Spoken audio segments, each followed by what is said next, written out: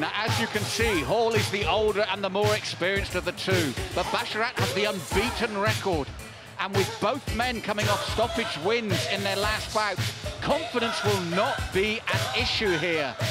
This is going to be an incredible matchup, and we will go to Buddy Johnson to get this one underway. We cannot wait.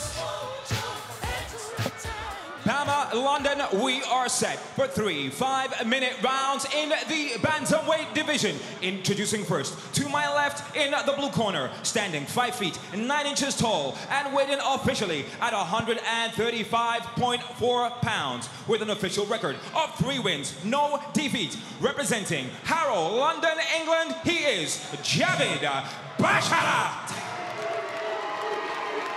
And his opponent in the red corner to my right, standing 5 feet 11 inches tall and weighing officially at 135 pounds with 3 wins and 3 defeats. Representing Gilliam, Kent, England, he is Tony T-Dogg Hall. When the action begins, your referee in charge is Mr. Daniel Mulvahedi.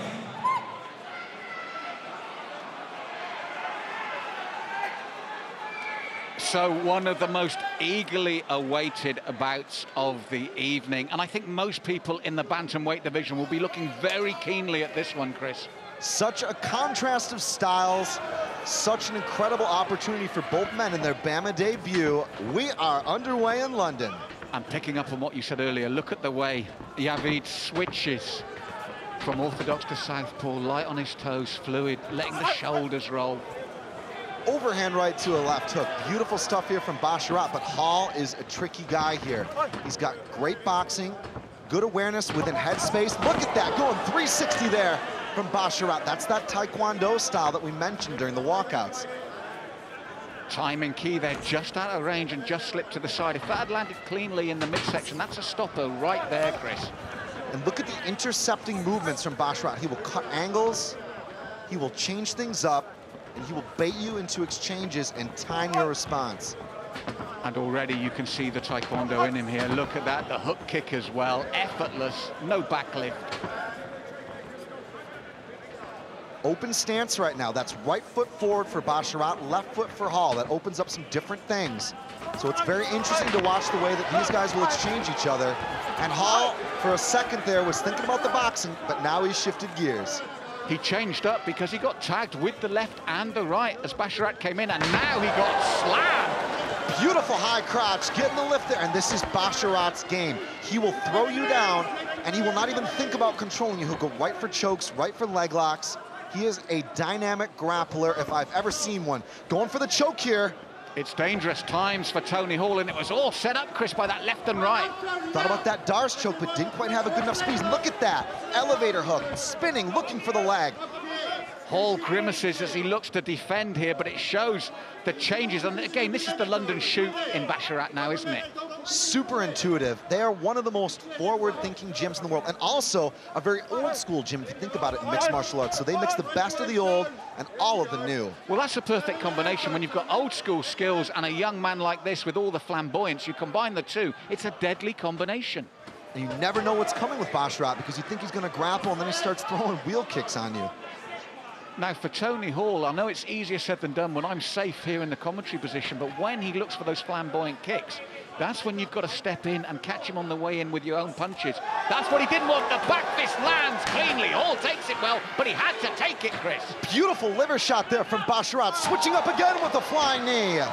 Yes, trademark flying knee from Basharat. And as I was saying, it's easier said than done. But when you see him start to key off on these dangerous maneuvers, you've got to step in and throw your own work, catching him on the way in. If you let him fully extend and land, you're in real trouble. Hall has survived the early storm thus far. Plenty of wilted under the pressure of Basharat. He's got to get behind that jab. He's got to make Basharat respect his control right now. That's where he's got to make it pay, is when Basharat goes to go for something and changes his mind and just does the spin. We see it very often in the Thai boxing. He must step in, but he's just thrown to the canvas there by Basharat. Beautiful little trip there from Basharat. He actually thrust his hips in and caught him. It's just unreal to see the types of different skills from these fighters out of the London shoot camp. Again, Basharat, front headlock position. He's got that chin strap. He'll go right to the choke here. He'll swap up to the Dars. He's got a ton of different options here. Look at this. Legs in, catches the sweep and the reversal. And again, he's got enough time to manage this as well, Chris. But what it does do is, even if Tony Hall manages to escape, he's been totally dominated in this opening round, and he has got back. Fair play to him, but it's been a dominant round so far for Basharat. He seems to have really kind of thrown so many puzzles and tricks out there that Hall just cannot keep up. He's got to come up with an answer right now for the distance and the movement. Hall has got to have peripheral vision on those hips of Basharat. You can just see the slightest setup when he goes to spin with the twist on those hips. Much better there. A good jab there for Hall. He needs to step in. When Basharat doesn't... Oh, he steps in, but it takes the knee before he can throw the elbow. And this is what we talked about in that walkout. This was going to be a contrast of finishing styles. And that has a lot of potential for an all-action matchup like that here at BAMMA London.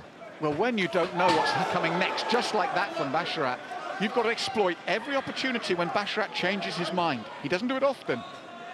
But when he does, you've got to step in and punish him. The trouble is when he's got so many looks and angles and is cutting space like this, look at that. He actually spun the wrong way and gave his back up because he knew that Hall wouldn't come in. I mean, it's just amazing to see the way the Basharat controls the ring. Flying knee from Hall. And Basharat shrugs it off and then comes in with the left and right as if to say to the judges, don't mark me down for that. What an opening round, and everything you said about Basharat was shown in that opening round, Chris. Well, there was so much action in there, Malcolm. I'm not even sure where to begin with my recap, but if I had to kind of put it down to one thing, it would be the fact that Basharat was a little bit more effective in mixing things up and keeping Hall guessing. He did. Hall never really got into his stride here, and it's the way that Basharat, as you said, changes direction, switches up. Hall does the right thing here to tie up, but gets slammed. Beautiful lift there, getting the hips in just right. High crotch, single, and then look at that, swaps right to that Darcy, nearly caught that. Spinning back fist, 360, left hook to an uppercut. Here another angle on that, just a sensational technique on display from Basharat. What impressed me about that, Chris, is most people would have settled for landing that back fist clean and seeing what damage it did. He followed it up, a natural finisher's instinct.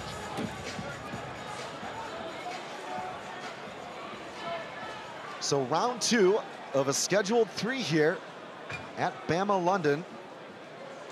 And what an incredible evening for both men to showcase their talent. Malcolm, we've seen it all so far. Yes, and Tony Hall, he's proven durable. He's shown he's got a good chin, but he needs more. That's not enough to win him this bout.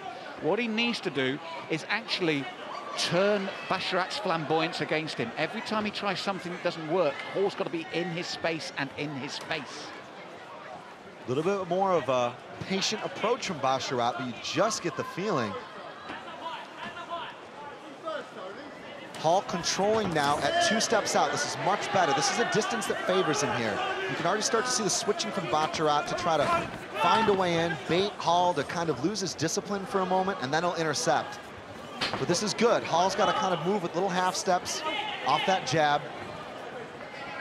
Hall's corner clearly said, be first, Tony, be first.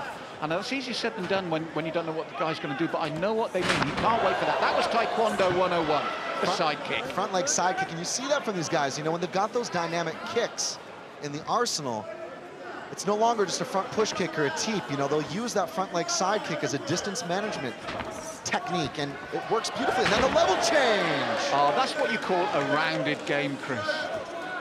It's not the art, it's the artist involved can make anything work from your arm if you're good enough. And it's also that decision-making on the fly. Hall looking for a choke here, but Basharat passing correctly. He'll actually try to slide out of that guard to the opposite side of where his head is being controlled, and now a dominant position.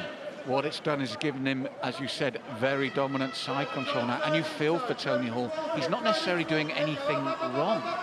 Watch this, he'll try to turn in and recover, and then Basharat will go right to that choke. Going for the guillotine, high elbow, sitting in, this looks tight. He's tapped, Chris, you called it, he's tapped. Basharat, what a complicated man, but what an incredible performance. Javid Basharat submits Tony Hall at the SSE Arena. Oh, this man has everything, Chris. You can see why he's a rising star. You can see why the crowds love him. There's the flamboyance, but there's the technique to go with it. He's that mix, as you said, perfectly, of traditional and modern. Unbelievable stuff there. He had 2 TKOs going into this, as well as a heel hook in his pro career. He's now 2 finishes with the hands and 2 via sub. Beautiful to watch here, Chris. Talk us through this. This was unreal, man. Hall was looking, obviously, to get on top. Basharat thought about going for that Darce again, but it hadn't worked the first 2 times, so he swapped to that high elbow guillotine. He knew he had it. Look at this. The other angle sits in. It's only with half guard, but he's doing the correct thing and trying to flip Hall over. Tons of torque there. And here we go, swapping from one choke to the next. He thought about that Darce. Hall was unable to fight here in time. Excellent grip control, and it's a submission win for the young man from London by way of Afghanistan, Javid Basharat. Here's Buddy Johnson with the official announcement.